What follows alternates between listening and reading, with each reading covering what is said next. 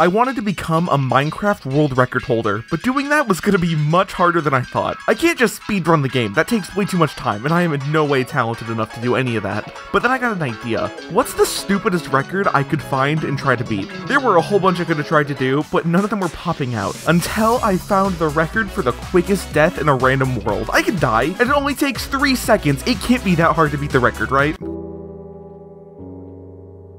Oh.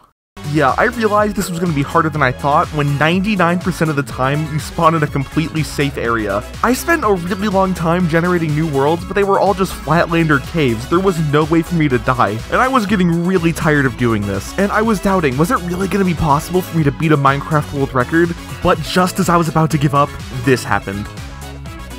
Oh my god, oh my god. Let's go!